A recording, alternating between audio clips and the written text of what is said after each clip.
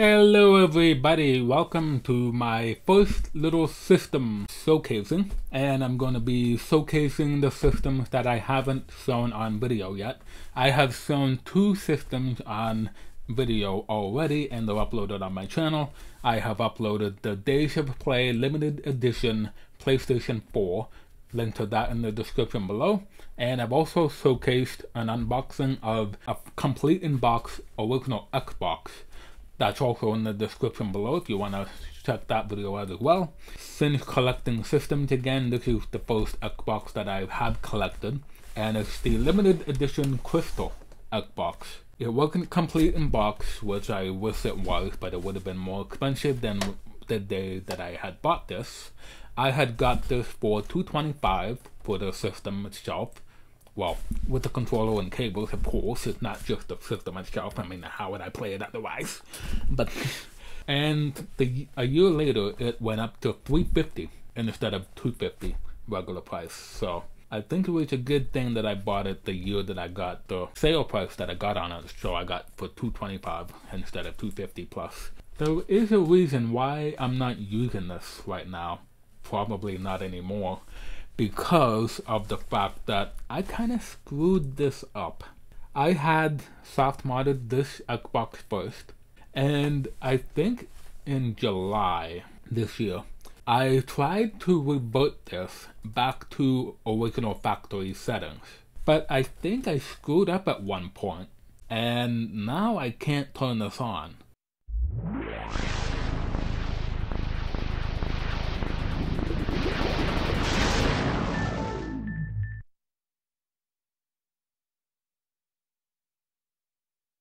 Because when I tried to turn this on, it would boot up with an error code 16, which is basically when you turn on the original Xbox, right, you would see a date and time set up screen. So you would set up the date and time. That would be the first screen that you would see after the Xbox logo boot screen.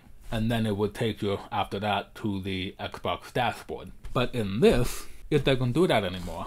It just comes up with the error code 16, but the date and time setup screen is no longer there. The Xbox logo shows up, and then it goes to the error code screen. But because the date and time is not there anymore, it's not going to boot into the normal dashboard or the soft modded dashboard. So I kind of screwed this up. So don't try to, if you have a soft modded Xbox, unless you know what the hell you're doing, or at least follow a video on YouTube or whatever, step by step exactly. Don't do what I did, otherwise you'll get error code 16 and you'll kick yourself in the ass for doing that. So unfortunately right now I can't use this. I'm using my other Xbox, which thankfully I did get. Because if I didn't get that at the time when I had a discount on that complete in box Xbox, I'd be without an Xbox right now. I wouldn't be able to record original Xbox games. So thankfully I had that, and I did soft mod that, but I'm not going to revert that back to original factory settings. Hell no. I'm going to keep it the way it is, so that way it'll still work. And yeah, I'm going to try and maybe see if online there's a way to actually get this back to normal, but as it is right now, if you can only like open this up and try to do a replacement on the board, or maybe take out the clock capacitor or something to get that out of the system so then it can boot up as normal again, maybe I could do that. But as of right now, there's no way I can actually use this Xbox. So that is really unfortunate, because I like the Crystal Xbox. I liked using it. I was gonna keep that in the box for a while, but apparently I can't have nice things because apparently I ruined this. So this is the first time that I've actually done this.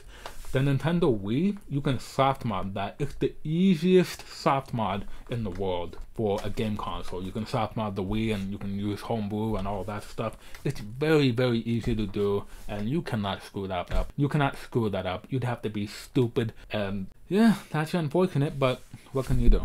Taking out that clock capacitor might be the only thing that I can do, but even then, I don't know. The Crystal Xbox, it is a nice looking Xbox though. Probably my favorite as of right now looking Xbox, because I know there's a blue Xbox, a and 2 greens, one Mountain Dew green and a translucent halo green, which I do want to get at some point. They're expensive to get.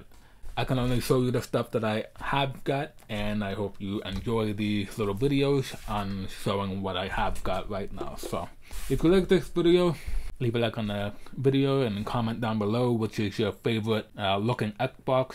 And if you have any suggestions on how to get this working again, to get out of error code 16, then leave a comment down below as well. And I'll see you next time for more. Later.